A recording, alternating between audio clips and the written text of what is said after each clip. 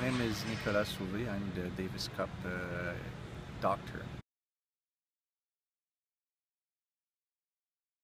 The week before the Davis Cup, we try to make sure that everyone is pretty much healthy.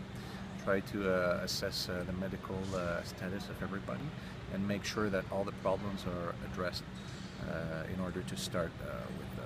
Because at this time of year, especially, these guys are getting tired. They're playing on injury, so we try to make sure that everything is as best as it can be to start the Davis Cup.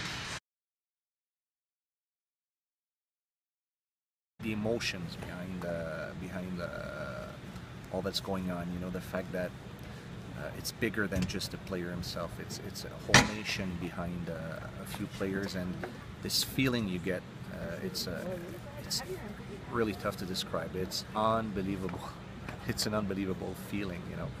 So that's what I love about Davis Cup.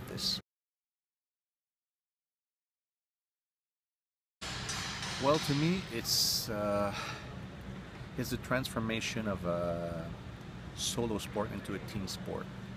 It's bringing a nation together under a few players to try to basically get behind a few guys and see what they can do as a team instead of as individuals, as they normally do. So to me, that's the Davis Cup.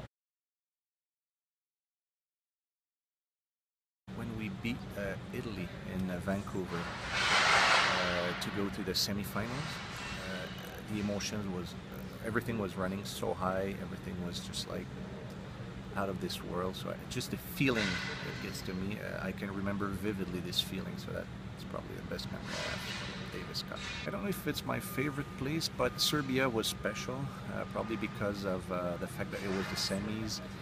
I'd never been to Serbia before, and it's such a great tennis nation. So I have to say that Serbia was quite special to me and to the whole team at the night.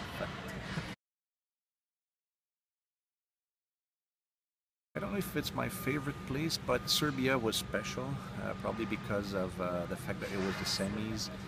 I'd never been to Serbia before, and it's such a great tennis nation. So I have to say that Serbia was quite special to me and to the whole team at the night.